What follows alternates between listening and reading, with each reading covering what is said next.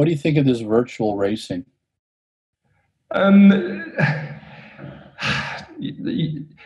Listen, we did it.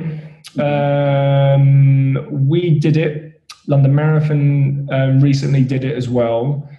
Our third sector, it depends where you want to talk, where do you want to talk about it from, you know? Okay. If you want to look at it like sort of Peloton and how they were able to use technology to forward the industry, I don't think we did that. I think it allowed a lot of people, including myself, to keep staff working. But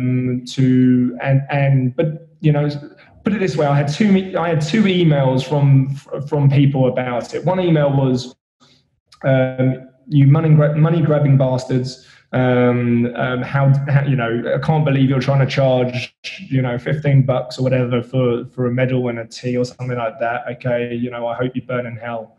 And then I had another email from someone in Paris actually who said, "Can I just say thank you so much for doing the virtual thing? I've been looking for something to get me out the door." And I relate to that because I need challenges, I need bets for me to go and do something.